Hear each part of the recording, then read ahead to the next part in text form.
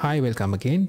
Today I want to show you some of the visual helpers that I shipped for TerrainMagic's Landscape Clip. If you don't know about TerrainMagic or Landscape Clips, just check the description below. It will help you to create your landscape in UnrealEngine quite faster with some special features. So now I need to rotate this mountain, so I can easily get the rotate tool like this, and this in simply rotate. When you're doing that, you cannot see a live preview of how this looks like, so I need to hit the invalidate button, but there's a much better way.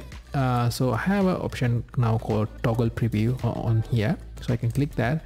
Now you can see a preview of my height map over here. Now I can rotate and I can get real-time feedback on how it looks like. So I would like to keep it like this. I'm gonna hit invalidate and I can click toggle preview again, and I can see the actual result of how it looks like. Right, then I'm gonna need to grab another copy like this.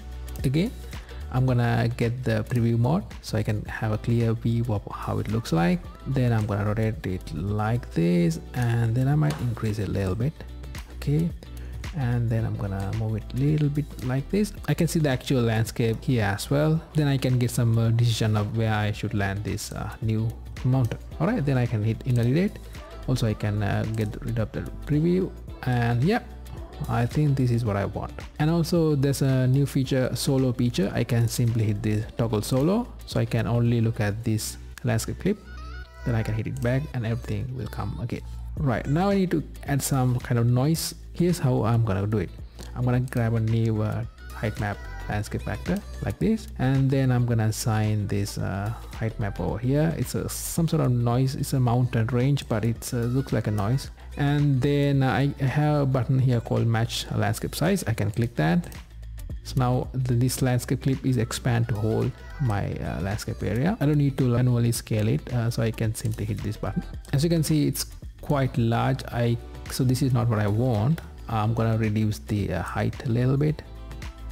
All right, okay, this is cool. And then I might do a little bit of fading. All right, yeah.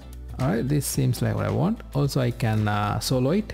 I can see the effect of that landscape clip. Also I can put a preview over here, but here it doesn't make sense because it's just a noise. I don't want to see that, but if you want to do that, you can do that, of course. Alright, I'm gonna hit toggle solo and I can get everything back. Also you have options to disable this landscape clip as well, so I can hit this enable checkbox. So basically I now disable that. I can hit invalidate again. Now I don't see that again, so I can work on other landscape clips and do any changes. And after some time you can enable this background noise. You can invalidate and you can get it back. So I think with this preview and other tools, I think it will be a little bit easier for you to work with your landscape and get what you really need in a short amount of time. Alright, see you soon with something interesting. Bye.